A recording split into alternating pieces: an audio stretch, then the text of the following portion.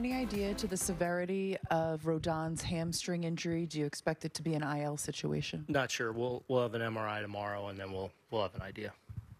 What did he initially tell you when he went out there? And He wasn't sure if he was cramping or just, but then it remained tight through, even his warm-up pitches. So got him out of there. So now we'll see what we got tomorrow.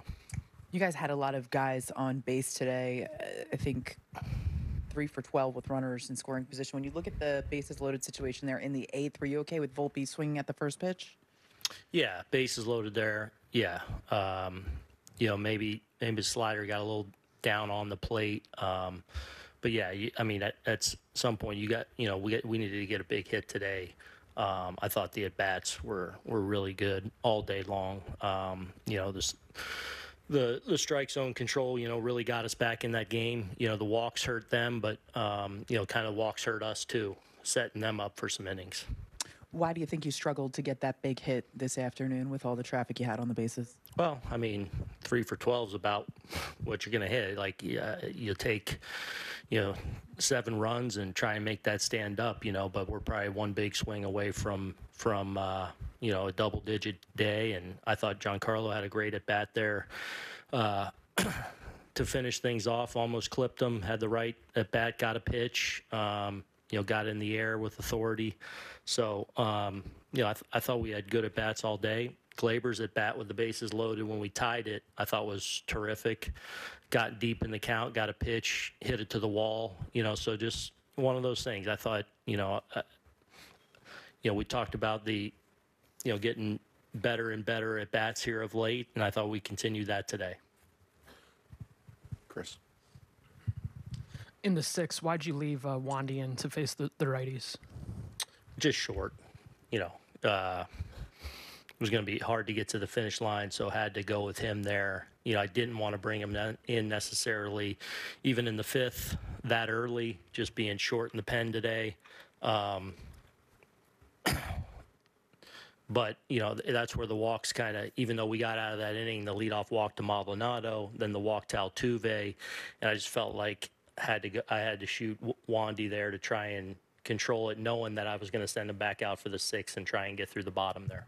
Did you not consider Middleton for the righty lane right there? No, not at that point in the 6th inning. It hasn't been the easiest week for your rotation. Just how would you assess your starting pitching depth right now?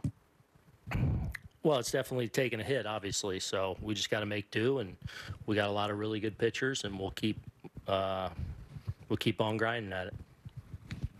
In the back there, and Meredith. Go ahead, Meredith. Aaron, you mentioned you were short in that bullpen. Who was down this afternoon? Hamilton and King were definitely down.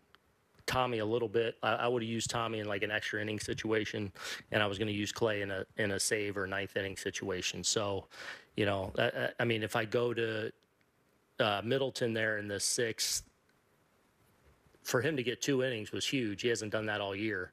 So if I go to him in the 6th there and he struggles at all, we can't get to the finish line. So, or without losing guys down in the game, 4 out of 5 for Clay, 4 out of 5 for Tommy. So, kind of knew we were taking our shot there in the 5th, knowing we had to get Wandy through that 6th, but, they came out and swung at that inning. In the back. Contrary to the last couple weeks when you've been trailing by a few runs and sort of struggled to get back in it, you guys were in it up until the last out. How encouraging is it for you, though, going forward, that your guys battled and got back in it right into the end? Yeah, very encouraging. Encouraging week for our offense, I think. We're not all the way where we want to be, but I definitely feel like, the at-bat qualities, we talk about the heaviness, or I talk about that. I want it to feel heavy. I think they went through a heavy lineup today. They had to work. They had to earn everything. And that's how we need to make it. And especially, we're getting down to whatever 50-so games left in the year. We got to be clicking on all cylinders. And I at least like the way we're trending right now. Mark. Aaron, prior to the hamstring, just what do you think of Rodon and where the home runs kept biting him again? Yeah, I'd really say the walks bit him. It's the 2 walks that you can live with the solo homer there. to Myers, the first one there, where I actually thought it was a fly ball. It looked like it carried pretty well.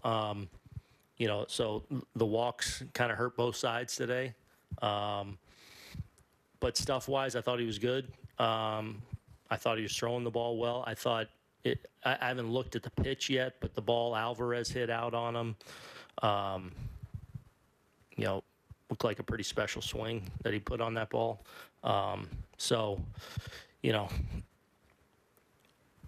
Stuff's there, and some good things today. But again, the walks really bit him and led to that 3-run inning. I think you mentioned the other day also the at-bats getting heavier, tougher, grindier, I think you said. Just do you attribute that development to anything in particular lately? Because it wasn't happening as much earlier. Health. We got some key guys back in there. We got a longer lineup now. And getting some guys rolling. We've talked about getting guys going. I think DJ's been having more consistent at bats. Giancarlo, you bring Aaron Judge back in the mix, like that really changes things. Like that's a real thing. We don't just hope for the good at bats, but it's good to see everyone. I think you sense that a little bit of feeding off one another. Is that something that Sean's also preaching? Because as he mentioned, yeah, but we always preach that. Sure, it is something that Sean talks about, and we just want to make it difficult on the opposition, and we're doing a better job of that. Thanks. Okay, thank you.